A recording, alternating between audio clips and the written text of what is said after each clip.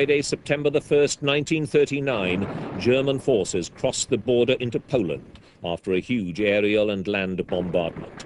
The force and speed of the invasion shook the world and gave the dictionaries a new and terrifying word: blitzkrieg.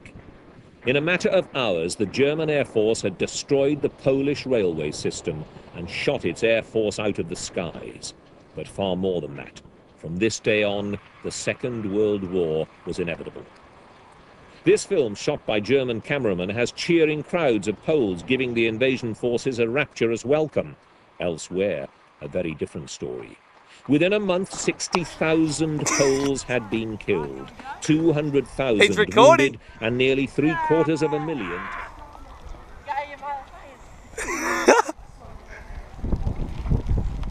What are you doing? We need to put something on us that says Poland. Where do we stand? Where do we stand? Thank you, apparently. Hitler's here! Askus! Hands up!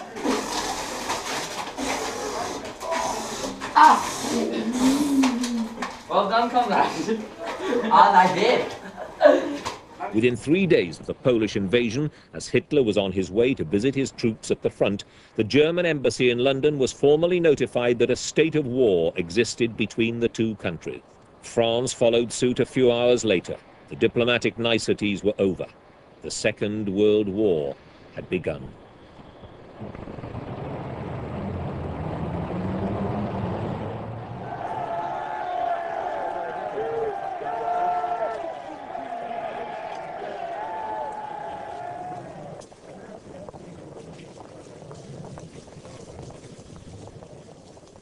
The Polish invasion had proved for the first time that a fast-moving armoured force backed by attacks from the air could overcome the stalemate of trench warfare.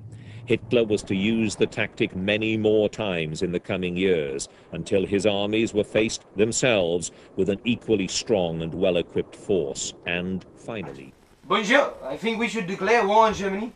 Blimey, mate. I agree. Sign it. All right.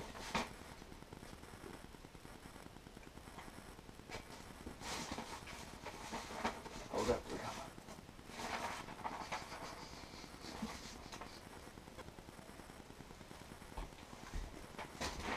Go on.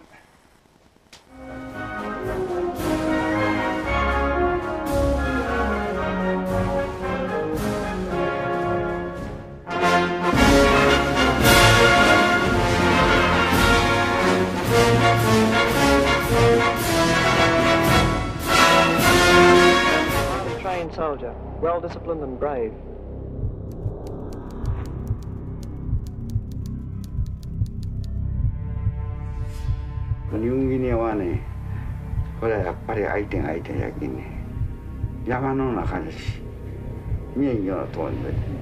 He's now got against him some of the finest and toughest troops in the world, fighting under extremely difficult conditions.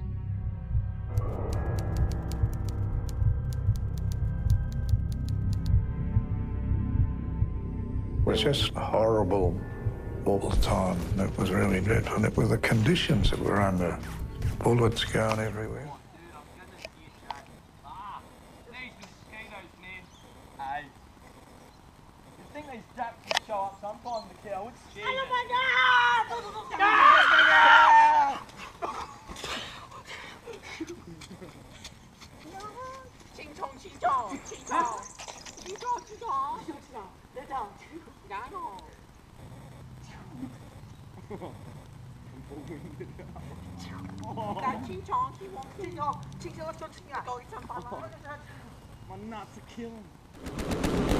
Forced to withdraw, the Japanese decided to attempt a land invasion.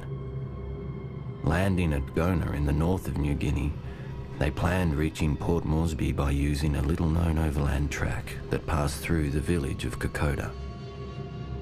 From July 1942 till January 1943, Australian and Japanese troops battled in severe conditions and unforgiving terrain.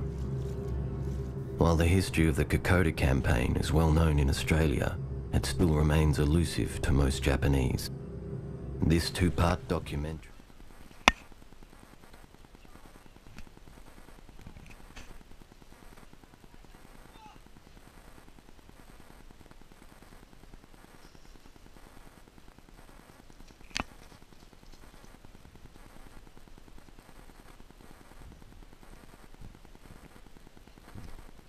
documentary moves beyond the history to explore the shared experience of war told by Australian and Japanese veterans.